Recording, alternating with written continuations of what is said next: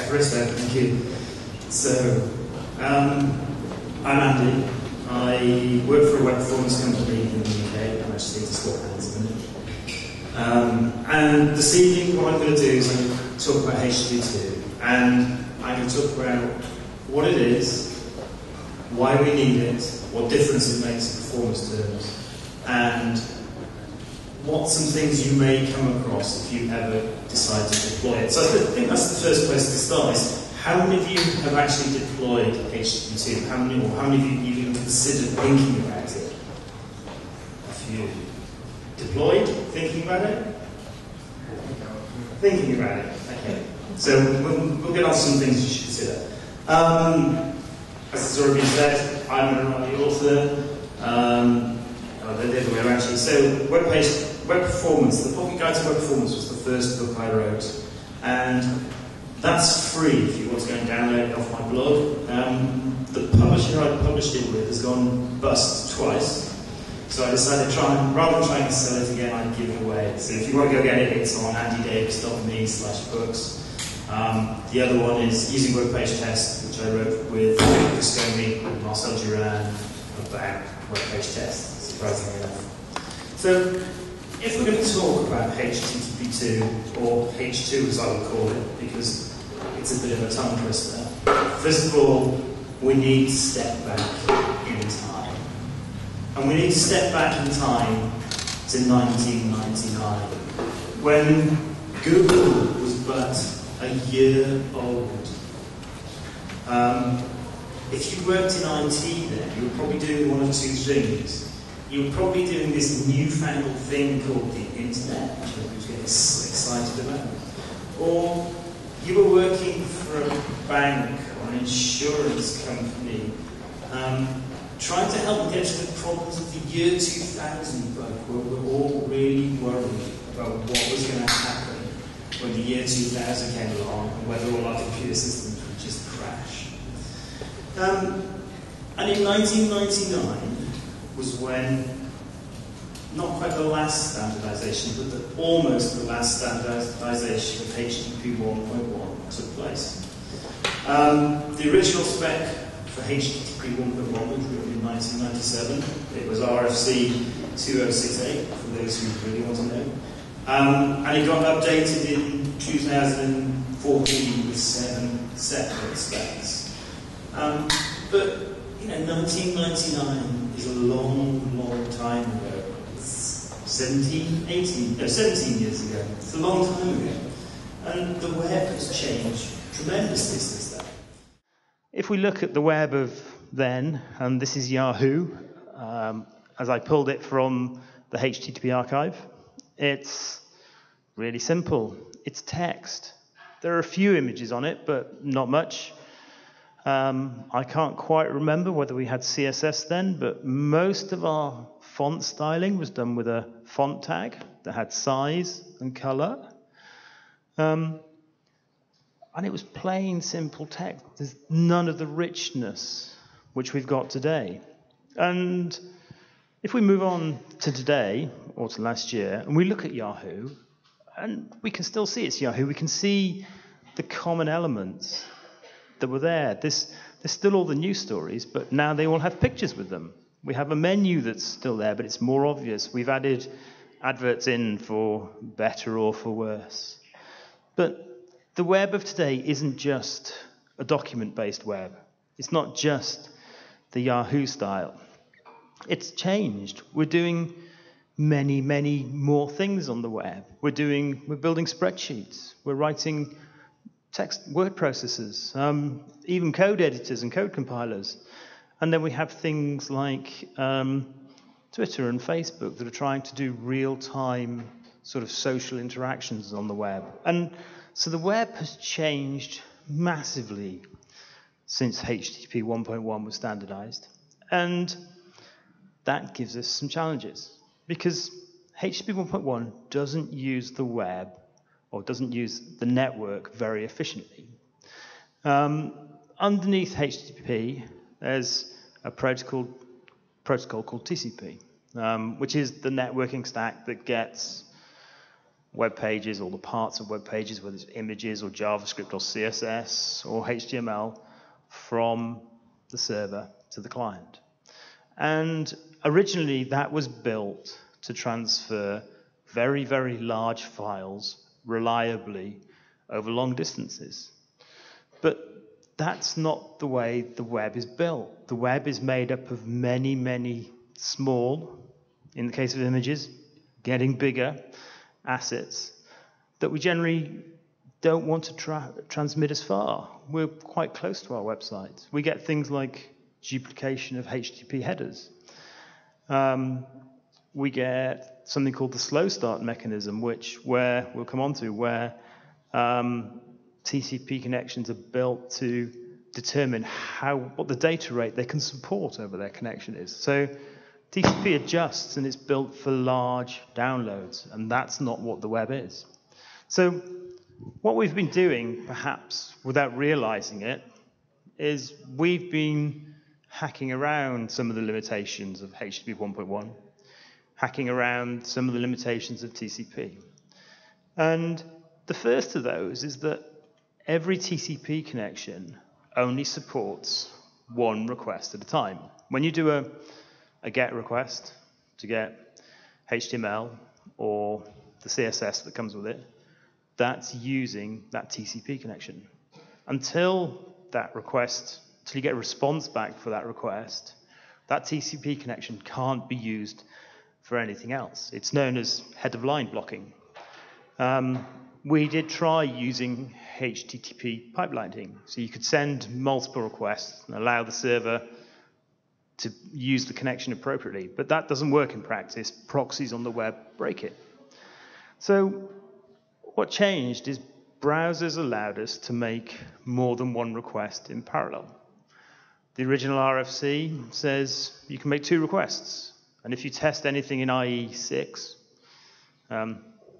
it's worth looking at every now and again, you can actually see it still conforms to the standard. It only allows you to make 2 parallel requests together. But Firefox discovered that if you change this number, if you took the should and ignored the should language in the spec and changed it to 4 requests in parallel, they discovered you could download pages more quickly. So eventually we got to a situation where Chrome today makes 6 parallel requests to a host. IE will go up to 11, depending on the quality of the network. So what's happened is our browsers have given us a way to make more downloads in parallel, which speeds up the page. But that wasn't good enough for us. That wasn't good enough for us developers.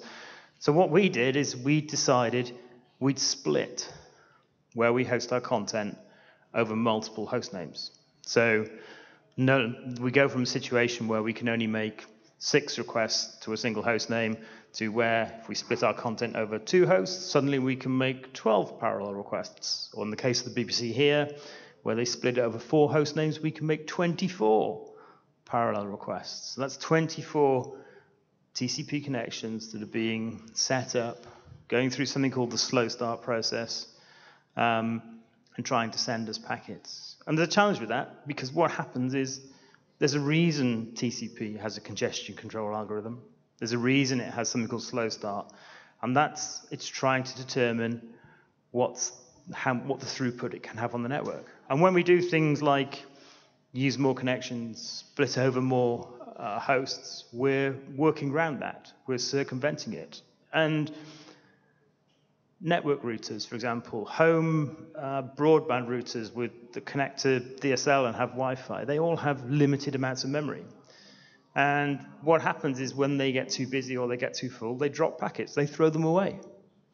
And that's your data that's being thrown away. So what happens is the connection has to say, I didn't get this, can you resend it? So we get packet loss, and eventually we can lead to a situation where we're doing ourselves more harm than we're doing ourselves good. Guy named William Chan, when he was in the Chrome team, wrote a study looking at Etsy and looking at how Etsy split their images over 4 different hosts. And what he could see in the tests he did, he could see where packets were getting lost, so where splitting over 4 different hosts was actually harming Etsy's performance rather than making it better. Once we get out of packet loss territory, we have to acknowledge that every request we make over the network has an overhead. Every time we do a GET request for an image or a script, it has an overhead. And the first of those overheads is the round trip time. It is the latency. It's the time the request takes to get from our browser to the server we're talking to and come back to us. And because the response is split up into a number of packets, each of those is bound by latency as well. And as this chart from Mike Belshey shows, when he was at Google, as latency goes up, as the round trip time between us and our server goes up, then so our page load times go down. The other overhead we have for every request is that we send headers with every request. We send the user agent with every request. We send the cookies with every request.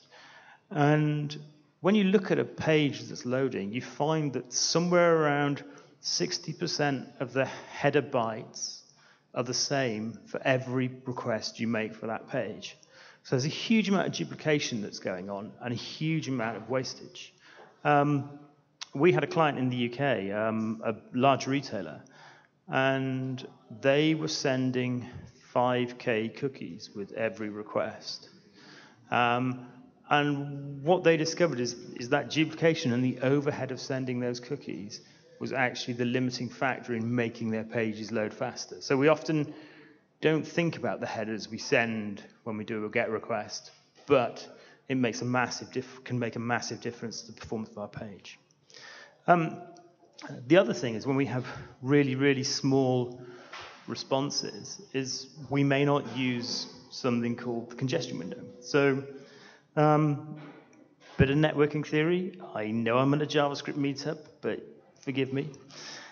So when you make a GET request to a web page, we don't get the whole or we may not get the whole response back. What we do is we get a number of packets back.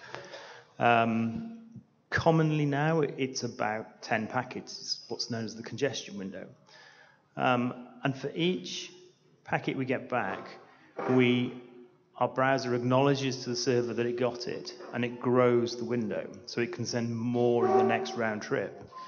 But that means if we've got a congestion window of 10, it means roughly every time we make a new request on a new TCP connection, that server can send us 15K. Now, if we've got files that are 1K, 2K, 3K, in this case 4.5K, what that means is the server's only sending us 4.5K. It could have sent us 15, and we're wasting that available bandwidth to us. So what do we do about this? Well, typically is we follow recipes. We read Smashing Mag or read Steve Sauder's book, and they have these recipes like compress stuff, concatenate stuff, join it together, make image sprites, and we follow those because we're told they make our sites faster.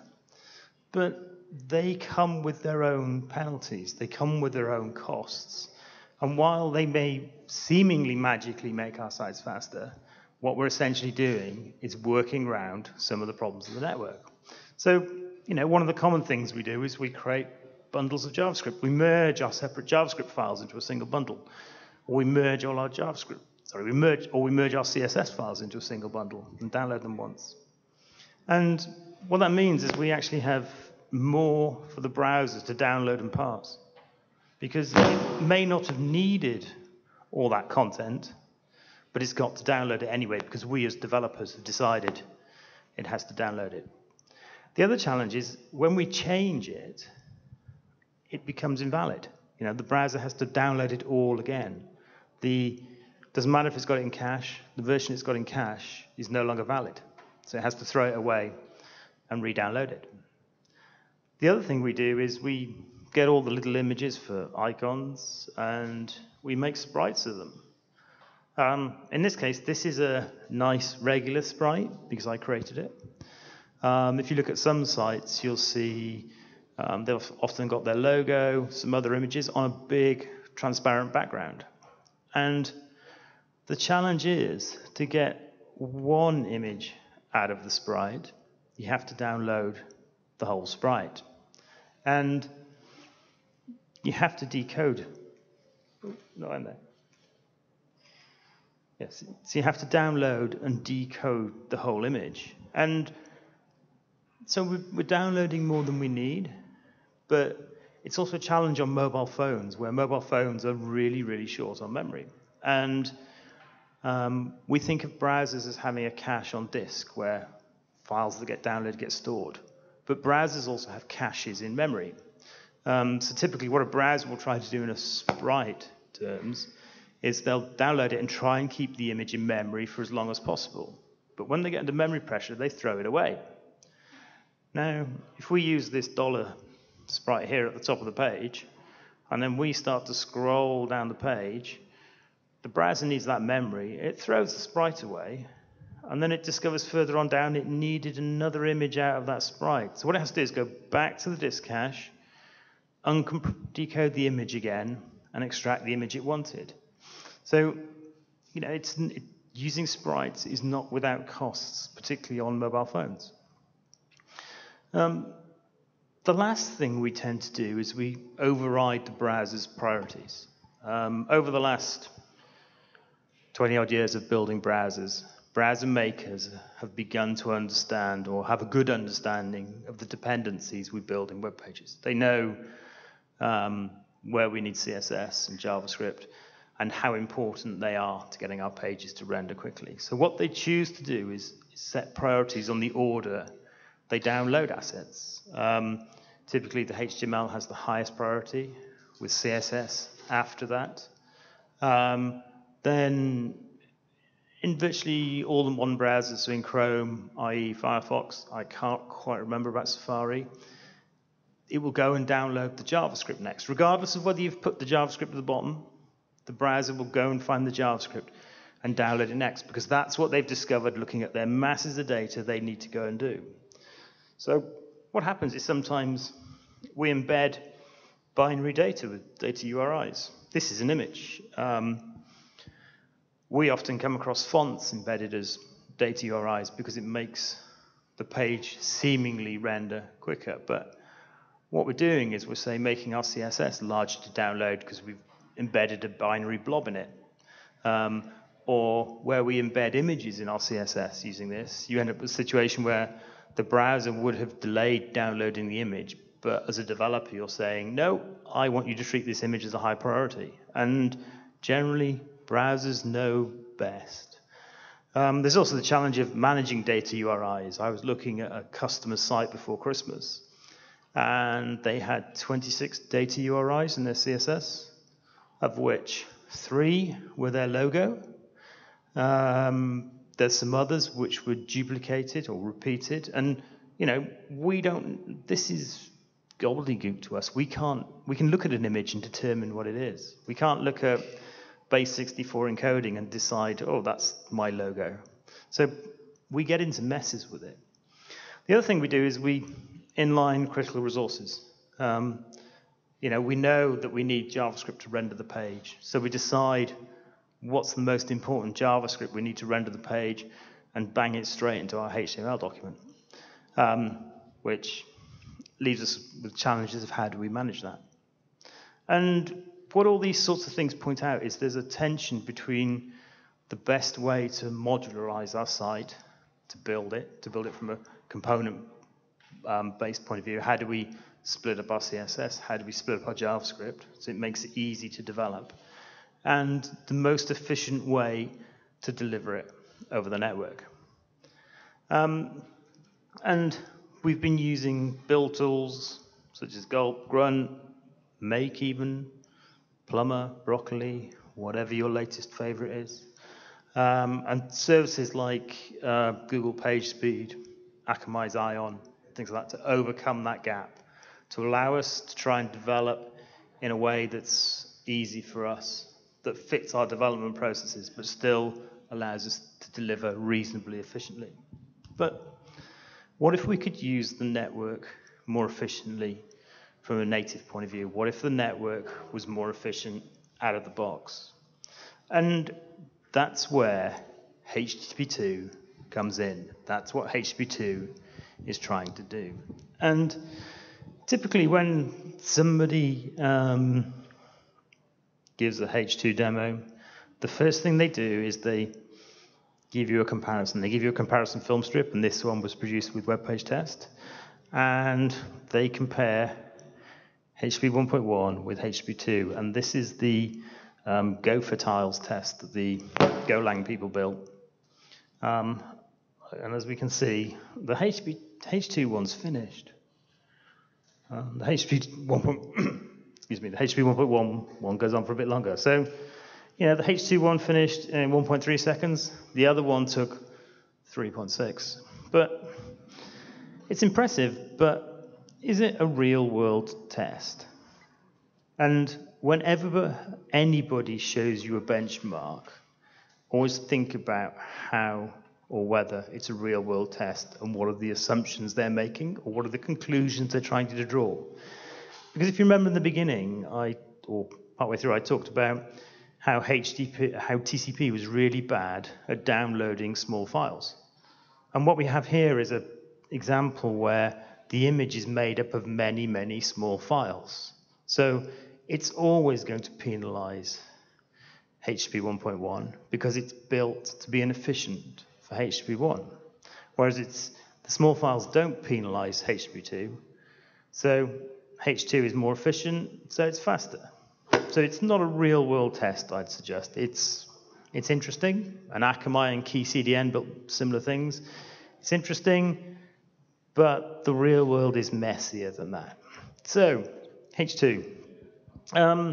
Things to remember is, if you remember nothing else, it behaves like HTTP 1.1 at a protocol level. You've still got the normal methods like get, post, delete, put. Status codes remain the same, 200s, 300s, 400s, 500s. Where it's different is HTTP 1.1 is a text-based protocol. All the headers, all the data that gets sent back and forth across the wire is in plain text. You can telnet into your web server and you can see the plain text with a HTTP 1.1 server. With H2, it's binary. It uses a fixed length binary frame to make things more efficient to process. It uses header compression to get rid of all that duplication of user agent across all the requests for a page. It uses header compression to reduce that duplication. It's multiplexed that we'll come on to, and unlike HTTP 1.1, the server can decide to send the browser a resource before the browser needs it. At the moment, HTTP 1.1 is a pull model, so the server doesn't do anything until the browser asks it for something. So browser requests a web page, downloads the HTML, starts parsing the HTML, discovers the other things it needs, like the CSS, and then requests them from the web server. In H2, the server may already know that, and it can decide to push resources, and we'll come on to that. So this is a waterfall from web page test, I believe, but it looks pretty much like a typical waterfall we see in our browser dev tools right now. Each row is a request, and instead of being split over separate TCP connections, if we're making the request to our own server, they all use the same TCP connection. In H2 terms, they become a stream. So each resource download is a stream. And streams get split into frames. And here we've got an example where the headers for the request or the response are in a headers frame. And then, depending on how big the body is, we'll have one or more data frames. There are other frames available, so there's a frame for push. There's a frame for telling the other end of the connection to go away. I don't want to talk to you anymore. There are ones to change the settings or just check whether the other end is still responding. But it's the idea that in H2, everything is split into a fixed length frame. And then those frames intermingle together or are multiplexed across a single TCP connection. And in this example, you can see We've got a browser on the left and a server on the right, and the headers for Stream 1 have already gone past, but we've got a frame for Stream 1's data. Then we've got the headers for Stream 2, data for Stream 2, and then some data for Stream 1 again, and we've got some data for Stream 4 going back the other way. But we've now got a single TCP connection where our requests for all the resources on our page that come from the same server are mixed together. And it sort of looks like this. So this is a bottom of the web page test waterfall where it shows TCP connection use. This is the same site tested on H2 and H1.1. And you can see on the top one we have a single connection, and on the bottom we have 6. The gaps right at the end of the waterfall are images that have been loaded using JavaScript, so that's why they've got funny timing. But this is very much the difference at a wire level between the two protocols. So our challenge becomes, if we have a single connection and we want to multiplex our data along it, in it, how do we decide on our priority? How do we decide which packets go first? Or how do we control which packets go first and which ones go later? And H2 has a mechanism for prioritization and dependencies. And in this situation, we've got, so the dotted circle is the root object. And then we've got, I'm going to stand over here actually. We've got a resource that's got an ID of 2 and a weight of 200. And then another one's got a weight of 100, and another one's got a weight of 1. And what this means is essentially this will get 2/3 of the bandwidth, or 2/3 of the frames. This will get 1/3 of the frames, and this will get practically none. As I've put there. And then when the resource with the ID of 2 finishes, its 2/3 gets split between resources with ID 8 and 10. So if ID 4 is still going, then the 2 in the bottom left will get 1/3 of the bandwidth each, and ID 4 will get 1/3 of the bandwidth. And so it allows us to build a tree structure that says, this is how much I want you to allocate to each of these frames, and these are the other frames that depend on them. So when their parent frames finish, they can have their resources. That's the theory. In reality, it's really, really hard to implement. Chrome doesn't implement this yet, or as of February when I spoke to them about it, they didn't implement it yet because it's hard and nobody's quite worked it out. So that's what the spec says. There are very few people following the spec here. But even when we've got those dependencies working, it becomes, what's the optimal order of downloading the resources on our page? Does it remain the same throughout the page load? So if you take, for example, HTML page with its head section, where we've typically got our CSS, hopefully no JavaScript, but in reality, most web pages have JavaScript in the head. And then we get down into the body, which is the content our visitors actually see.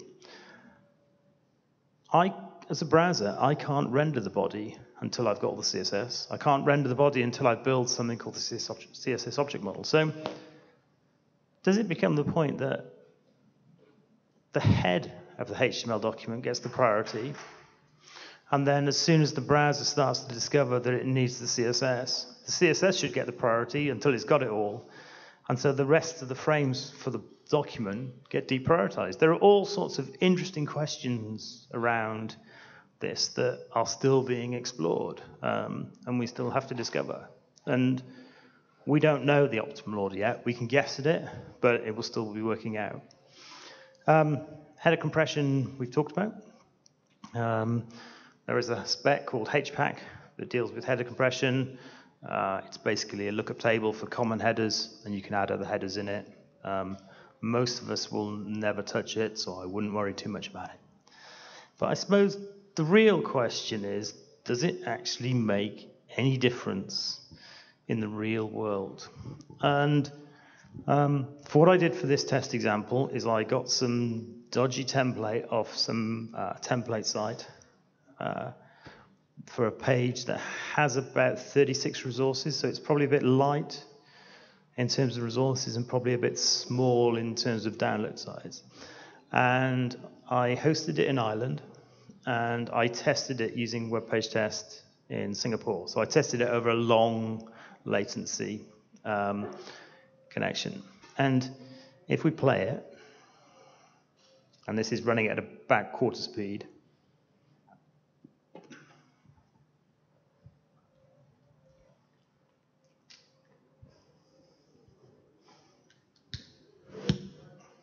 we can see that the H21 started rendering first and got there first, and is clearly ahead of the H1 one. The H21 is finished. The H1 has still got to load its hero image, and if we play it on, we'll see it catches up. And eventually it gets there 2 seconds later. So in this example, it's made a significant difference. It's made the whole page load 2 seconds faster. But if you think back 15 minutes, I said if anybody ever shows you an example that proves their case, question them about it. Question, what have they not told you, or what have they done in their test case that doesn't represent your real world? And how many of us are hosting a web page in Dublin or a web page in Athens, serving customers in Singapore or LA? Lots of our customers end up being local. Lots of our customers end up on short round-trip times. So I did another experiment. I used the same host in Dublin, and I tested it from Dublin. So over a really, really short round-trip time, over a really, really fast connection. And what we can see is that over a really, really fast connection, HTTP 1.1 is slightly ahead. These frames are every 1/10 of a second. We can see it's the interesting one is it's drawn 3 frames here, and it's drawn 3 frames here, whereas the one underneath has actually got all 6 frames. So it's slightly ahead, but not too far ahead, and that's because HTTP2 generally, the browsers will only support it over a TLS connection, will only support it over a secure connection, so we have the cost of setting up that secure connection, which is our penalty here. And then when we run on to the end, we find H2 sort of renders a bit quicker, sort of finishes the page a bit quicker than HTTP 1.1. So what we can discover from those tests is that over a long distance, H2 is better. Over a short distance, in this case, it's roughly neck and neck, but we also get the advantage of having a secure connection set up. So our visitors have privacy and all the other things that come with HTTPS. So that was my test examples. Fortunately, the Financial Times in London have actually been deploying H2 in production, in live, serving just their images to their customers over H2. So they have some real-world data as well, which is really, really helpful. So this is the FT's real-world data, and this is their 95th percentile load time. And we can see right across the piece, whether it's mobile, and tablet, or desktop, H2 gives their users, their visitors, a faster experience. It's less noticeable on the desktop, it's less clear, and that might be because overall desktop users have better connections, have faster machines, don't have to deal with the mobile latencies that mobile users do.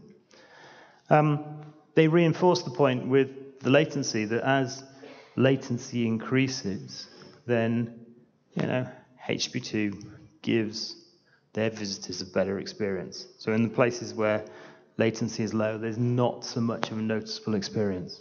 Although right down the bottom, it's 0 latency, which is quite interesting. H2 is faster, and that's a bit bizarre. And the other thing is they started looking at when the pages drew and how fast they drew. And again, right across the piece, the pages start to draw quicker. So it's clear that H2 for my tests, for the FT's real-world data, and for some other people doing it, delivers real-world performance improvements. It's the rule of thumb, based on not the rule of thumb, but based on data we've seen from a number of people, it can make things anywhere from 5% worse to 20% better. And that's without doing any optimizations for H2. That's just taking their existing site and converting it over. But H2 gives us the opportunities for new types of optimizations we haven't been able to do before. And the first of those is server push. So as I mentioned earlier, our browser downloads the HTML page. Until it's got that HTML, it knows nothing about the other resources it's going to download. Doesn't know what CSS it needs, doesn't know what JavaScript it needs, knows nothing. It's blind. And what we can do instead is when our server is building the page, our server will already know that when somebody requests this page, they normally request this CSS file to go with it, or this JavaScript file to go with it. So we can have the option to push those CSS files or those JavaScript files to the browser before they even know they use them. In some cases, before they've even started to get the HTML response back. So we can send it to them ahead of time. And then when the page is built, the page gets sent down to the browser, and the browser can start to assemble it and start to draw it. There are some challenges with push, in that in theory, a browser can reject a push. It can say, I already have this in cache. I don't need this. The reality is those bytes are already on the wire and already on the way to the browser. There is some work around looking at ways of hinting to the server as to what the browser already has in its cache. But that's very experimental at the moment. And we've got other opportunities for server push. If we host our fonts ourselves or our background images, let's take the example of fonts. Although the browser can build the DOM and build a CSS object model from the CSS and then put them together to make a render tree, which is where it works out how to lay out the page and the size of things, it's only at the point it lays out the render tree, it begins to understand the fonts you've used in your CSS are actually used. That's the point it discovers it actually needs to download the fonts. So if we host the fonts ourselves, we can push the fonts to the browser. It might only save a couple milliseconds, but it gives our visitors a faster experience. The way we can interleave frames can help us deliver better experiences. So John Mellor at Google, about 3 years ago now, I think, did this experiment where he looked at how much of the images on a page, how much of their bytes did you actually need to make a usable experience, to make an experience that worked for the browser, also worked for the visitor. So on one side we have, on the left, we have the equivalent of HTTP 1.1. On the right, we have the equivalent of H2. And at 5% even, we can see that H2 is already, there's more there. Then with just 15% of the bytes, the H2 page is almost usable, and the H1 is far behind. And what we find is that the H1, at 25%, H2 is almost complete. You could use that page, you wouldn't be aware there's much missing. And the H1 one takes almost 80% of the image bytes to deliver the equivalent experience. There are some questions over progressive JPEGs, but the study was very small, but for me this works. So if we're going to move to HTTP 1.1, HTTP 2, when do we kill off some of our H1 optimization techniques? When are our browsers and our servers and our visitors' browsers ready to support this?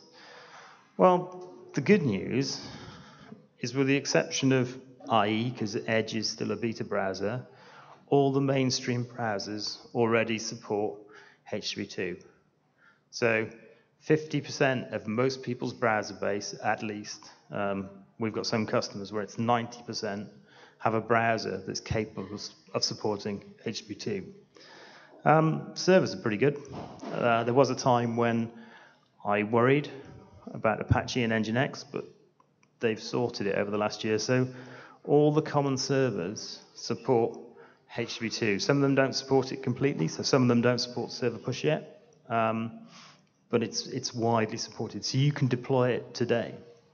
The key thing is to pick your server carefully and test them, as we'll come on to. So does it respect any dependencies that are set to it? I had a test a few years ago when I was using Speedy, and Chrome went from a position of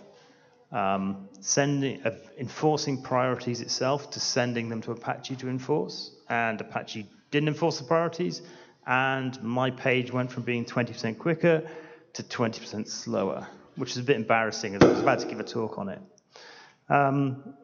Does it support server push? How does it help with optimization? Can it do the stuff that, look, this person downloads HTML, the other people who download this HTML have this CSS. Can I push it to them too? So there are all sorts of optimization it can do. When you deploy it, you're going to find some strange things. Because we use a single long TCP connection instead of 6 to our server, because it's lots of new code, you'll find some strange things. This is what I found. This is fixed now, but I pushed 7 resources from a test page for the CSS and the JavaScript. And if you look at the blue lines for the JavaScript and the font, you'll find this JavaScript and the font has been sent to the client before the CSS was, which is not what I intended at all. Fortunately, they fixed it. Khan Academy came up with this one where they have 256 JavaScript files on the same page. And they had some real problems. But part of it is they tracked down to the fact that GFE, which is Google's web server, wasn't being great at having 250 odd requests thrown at it and then trying to work out which one am I going to send first and having to prioritize them all. And Chrome as a browser and the other browsers, aren't quite yet used to the idea that, I'm just going to request everything for this page instead of having them in a prioritized queue so they dribble out requests. Sometimes browsers have unexpected behaviors. I was doing a test for server push against no server push. And in Chrome 46, without server push was really slow, was slower. But in Firefox, it didn't make any difference until I talked to the Chrome team and discovered that there was actually a third of a second gap where Chrome was basically deciding, what am I going to do? And server push sort of hit that.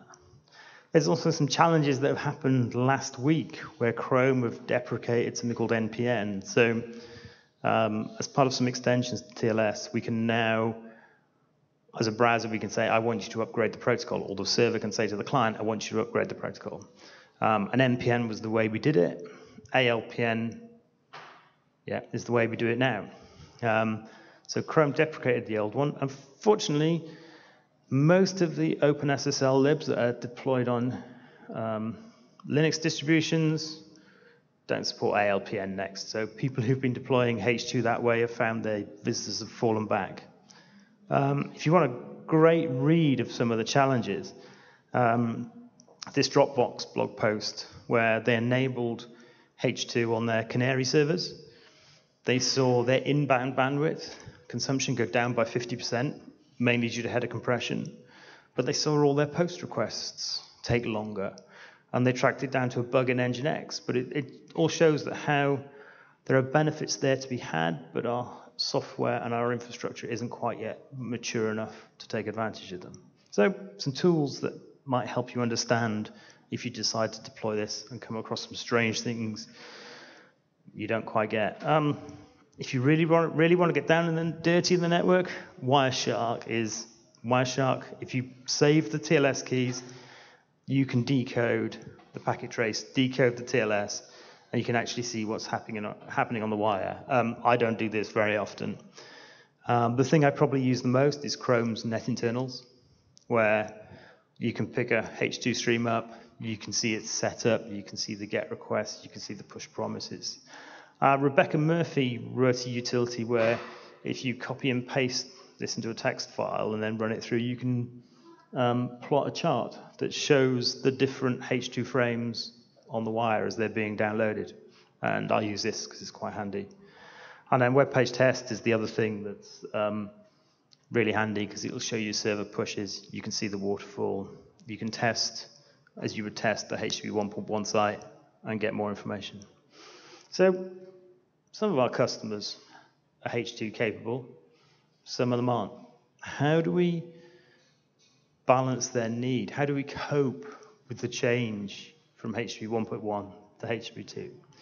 And the good news is some of the practices we've got already still remain good practices. So things like making our downloads smaller so there's less round trips involved. So gzip compression or Brotli compression in newer servers, shrinking images via optimizing them, minifying CSS or JavaScript to make it smaller are all good practices. Reducing redirects, using effective caching so our browser never has to go out to the network to find something, using CDNs to reduce latency, or reducing DNS lookups, or the number of TCP connections we use overall are still good practices and will remain good practices. Others, the jury is out on a bit. The theory says replace inlining, so where we take our CSS and just slap it in the head of our HTML, we should replace that with server push. Some people see success with that at the moment, some people don't. Reducing CSS and JS concatenation, yes. Image spriting is an interesting example. Where people are still using bitmapped images, so YouTube have got this with their ping icons, for example. So the problem they had with getting rid of all their sprites is you have an icon on the screen, and then if it's got a rollover state when you want to roll over it, when you had a sprite, all the images you needed were there. But when they're separate, the browser then has to go to the network and download it. So they had some problems with delays there. I'd say use SVG and style it with CSS, but if you've got to use sprites, keep the icon and its rollover pair together. And generally, for a long time, we've been discouraging people from using shards to only splitting content over 2 host names because of the issues involved with it.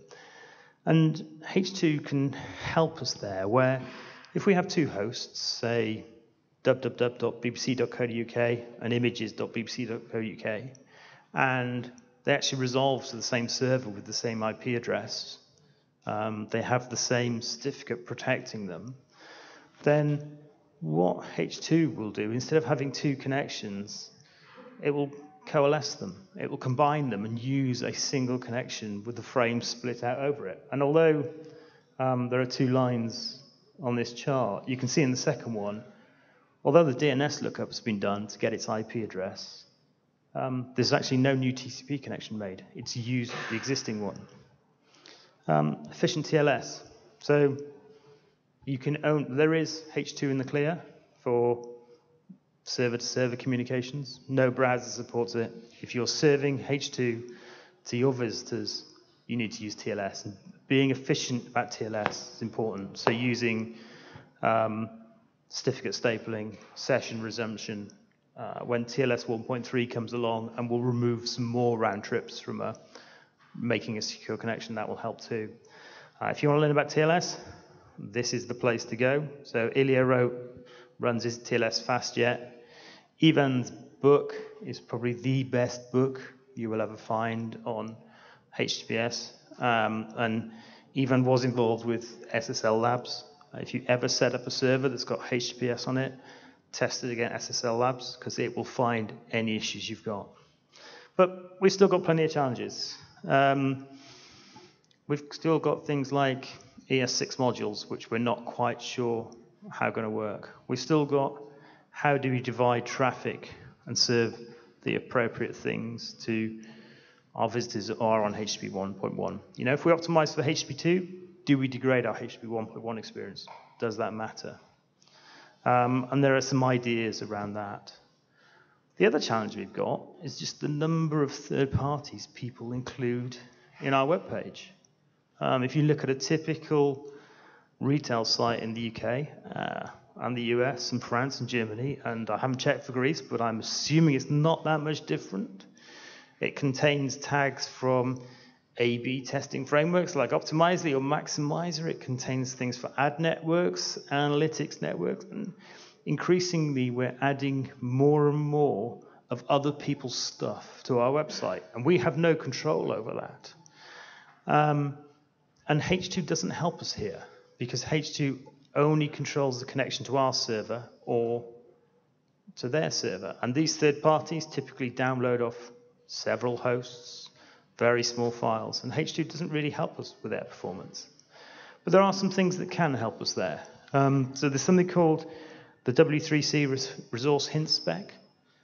Chrome certainly implements all of these. The other browsers implement them to a more or lesser extent. So we can avoid our browser having to discover we need to go to the Google fonts, because if we use a Google font in our page, we download the Google CSS, and then the fonts come from a separate host. So the browser has to do a DNS lookup for it.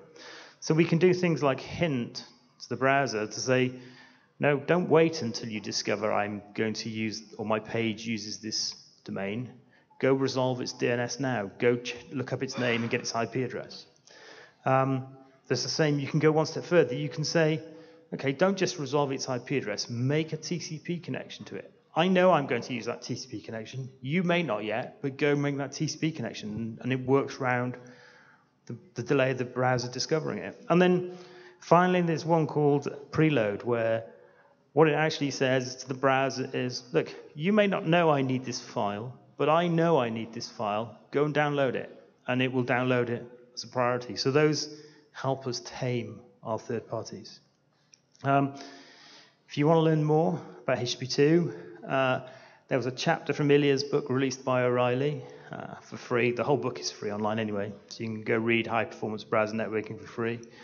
And Daniel Steinberg of Mozilla wrote HTTP2 Explained, which is another good read. So go find them, read them if you want to deploy. But the thing I'd encourage you to do is, if you're thinking about using HTTP2, is go download it, go explore. We deployed HTTP 1.1 in 1997 originally. Steve Souders' first book about how do you optimize it came out in 2006 or 2007. So it took us 10 years to discover how to make the most of that protocol. And we don't really, and our users don't want to wait 10 years for us to discover, to make the best of this protocol. So go use it, go play with it, go learn, and share what you've learned, because we can all benefit from that, because everybody deserves a great web experience. Thank you.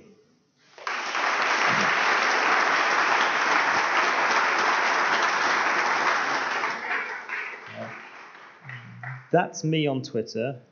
That's my work email address, and the slides aren't there yet because I've got to go edit the videos to make them make sense, but I will upload the slides by the end of the week. But at that point, are there any questions? Thank you very much, Andy. What about that, huh? So, questions? Okay. Hello, my name is George. Are there any good advice about how do you make the transition from H1.1 to H2? Because if H2 uses a stream, if you have multiple CDNs, how do you use the multiple CDNs in H2? Because again, you have to open multiple TCP connections. So you have to guess what the user uses, H1 or H2, and change your website. For example, if the user have H1.1, you will have to have multiple resources in multiple CDNs to load faster, but in H2 to minimize them to 2, 3, I don't know, which is the best number. Okay, so if I read the question rightly, it's how do you manage delivering to both HTTP 1.1 and HTTP 2 clients efficiently, and how do you control the transition.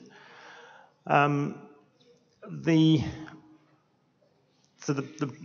browser will tell the server whether it supports H2, and if it supports H2 and the server supports H2, then the browser will automatically upgrade to H2. So that means we go from a situation of using multiple TCP connections to one connection automatically. Then becomes the challenge is, how do you optimize those the resources so they're delivered in the most efficient way, depending on what protocol somebody's using? And there's the easiest way of doing that at the moment is to hand it off to somebody like Akamai, who will do it with their Ion product, who will optimize your site differently depending on what protocol people are using, what devices people are using, etc. But that's not something we can all do. We all can't afford massive Akamai bills to go and make things faster. So what some people are doing is they're slowly moving to a H2-based, what's optimal for H2 based on their visitor numbers, based on what the visitors the browsers have got. So as the population of people who can support H2 increases, they are deploying more and more H2 optimizations and getting rid of some of the H1 ones. It's like any feature you put on a website that relies on something technical. You're guided by the devices and the browsers your visitors are using, and use that as your transition. Okay, thank you. Okay. Another one? Yeah, hello, and thanks for the excellent presentation, first of all. Well, I got a question that's not really technical, but in a nutshell, how optimistic are you about the chances of HTTP really improving the web as a platform? And let me explain my line of thinking here. In the example that you gave, the Singapore to Ireland example, we gained like about 2 seconds or something, right? So I'm sure that designers and developers being really creative, we're gonna find new ways to load our pages and put new stuff in, and it's not gonna make, a pessimist would argue that it's not gonna make any difference. We're just gonna find new ways to load our pages, and it's probably mainly not a, well, my assumption, my opinion on this, to be more precise, is that it's not so much a technology problem, it's a design and maybe even culture problem, because we only think of performance as an afterthought when it's too late, and we just try to patch things up instead of building something from the ground up with performance as a feature. So I don't. How do you feel about this? Do you feel confident that it's going to be? I think that's a very fair summary. It's the old situation where we have traffic jams, so we build bigger roads, and we have bigger traffic jams, so we fill capacity. So making the web faster will certainly benefit those people who are careful about how they build their pages, and it's about how businesses and site owners and product owners and people who build the web view performance is the fundamental root of it.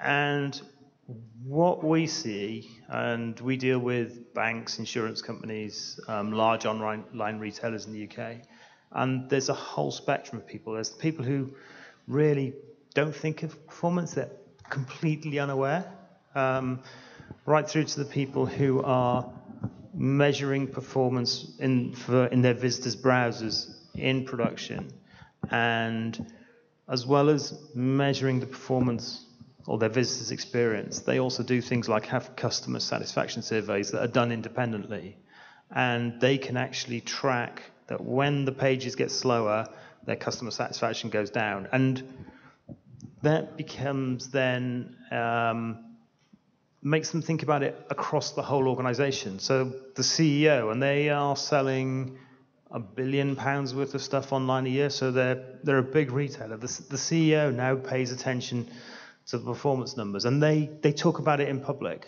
So it's Marks and Spencer's is the retailer in this case. They talk about it in public, so other retailers become aware of it. And we are seeing a shift, certainly amongst retailers, where it's easy to quantify the benefit of performance, where they're starting to think about how do we build performance in the beginning? How do we design it in rather than add it in as an after effect? Because adding it in as an after effect is like the whole thing. It's like the same thing of, the later you find a bug in your release cycle, the more it costs you.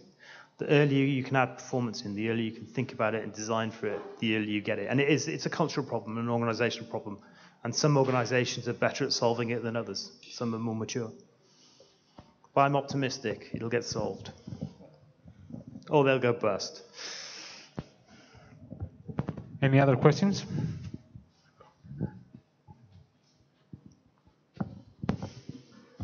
Thanks a lot for the presentation. So the first quick question is, you saw many diagrams about the speed that you gain from moving to HTTP2, but are there any benefits on the server side? Because I believe there's big performance gain on having less connections to the server.